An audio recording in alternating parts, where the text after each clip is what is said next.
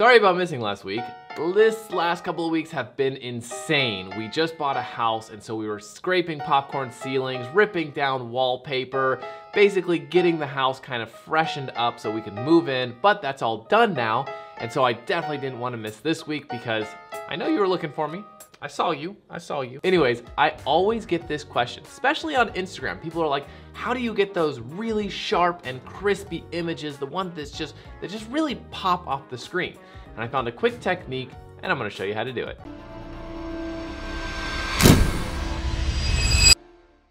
Will Simpson here. Welcome back to Exploring Photography. It's always good to see you guys here every single week putting in the work.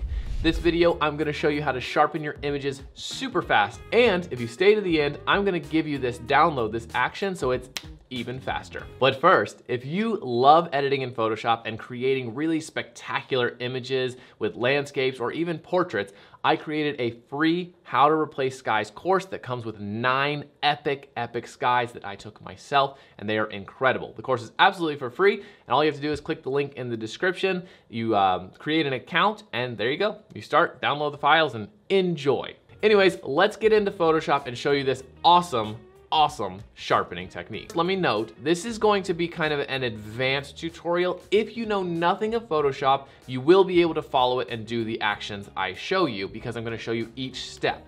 But I'm not going to explain necessarily each step. Just follow along and anybody of any skill level will be able to do it. It's that easy.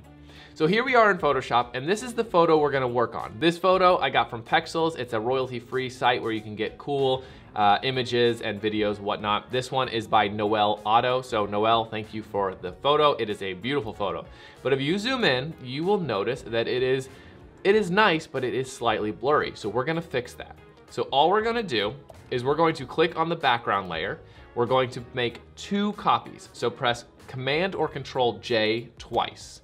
So you have 2 copies here. Let's rename the first one Normal, and let's rename the second one Vivid. Next, with Vivid layer selected, press Command or Control I. What this is gonna do is it's going to invert all the colors, so it looks like crap, but that's good. We want it to look like crap. Next, click the blending mode here, and we're going to select Vivid Light. So scroll down here to Vivid Light and select that. Now you'll notice that it turns gray. We're getting there. The next thing we're going to do is go up to Filter, down to Blur, and Gaussian Blur. Now you'll notice, if you look at the image, if you watched my high pass video, this might look quite familiar. Now that we've blurred the image, you can see a little bit of detail. The higher the blur, the more the detail comes into play. Now we don't want to do too much because it won't look good. We don't want to over sharpen it. It's a subtle thing. So we're going to lower it down until we just see the edges. I think about 2.5, 2.4 looks pretty good, and we're going to press OK. Now, since we've done this part, we need a blend mode that hides the grays and then darkens the darks and lightens the light parts. What blend mode does that? Well, if you've been following along other videos, you know that overlay blend mode does that. So select the vivid layer, press shift and select the normal layer. We're gonna press Command or Control G to put those layers together. Let's go ahead and rename this sharpening. And then we're going to go up to our blend mode again, and we're going to select overlay. And boom, woo! Look at that, that is incredible. So what overlay does here is it hides all the gray. Anything lighter than the gray, it lightens, and anything darker than the gray, it darkens. So it increases the contrast, it sharpens your image.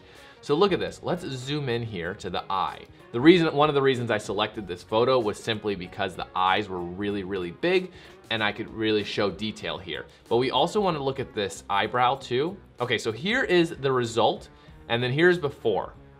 Here's the after, here's the before. Now this is amazing. Look at the detail in the eyebrows. Before, after. Oh my God, that is incredible. And look, if you look at, let's zoom into the eyelashes. Here's before, after. It just sharpens it so nicely. Oh my God, it is incredible. Oh, I love this. I love this technique. It works so good. Now, let's say you did it too much. Well, you could simply go to opacity and you could just lower the effect. And there you go. Now you have lowered the effect of what you want. So 100%, or lower it down to 60%, whatever you want that fits for your photo. So let's go to the next photo and I will show you how easy this is to do on even landscapes too. So this is a photo I took a while ago and it is an amazing photo, but let's say you want to sharpen it and you want to do it really fast. Well, download the action in the description below, upload it into Photoshop, and this is how quick it is. All you do is click the background layer, go to the Actions tab, and if you don't see this, go up into Window and make sure Actions is selected. Then select the Exploring Photography Vivid Light Sharpening, select the first action here and press play. And boom, done. It has now sharpened the image. Now let's say that you want to adjust the blur. Well, you click the arrow, you come down to the Gaussian blur here, double click on it, and you can adjust the blur to exactly how you want it. Now that's way too overkill, so let's go back down to about 2.4, press OK, and collapse this box. And if we zoom in here, let's look at the branches here. So here's before, a little bit blurry, here's after. Just a shade sharper. Now let's go into, let's say, them here. So here's before, here's after. Just a shade sharper. And that is all there is to it. This action is so fast you can use on any of your images and you can adjust the opacity. Let's take this one step farther. Let's click the group, click the little mask button here, and then press Command or Control I with the mask selected. What this does is it inverts it.